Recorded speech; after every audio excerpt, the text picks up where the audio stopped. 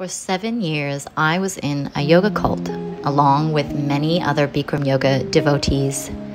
In a strict practice like this, there's no room for self-expression. As Bikram himself says, it's my way or the highway. Because of my hypermobility, I got involved in the sport of competitive yoga. Yes, it is a real thing.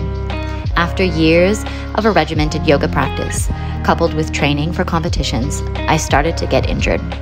Now, you might have been in a yoga cult or contorted your body like I did, but it is highly likely that you've experienced the pressure to conform and perform within your average yoga class. My experiences have given me a passion for guiding people towards empowered yoga practices. I want to help you take ownership of your yoga practice so you can create an individualized approach to yoga that aligns with your personal needs and intentions.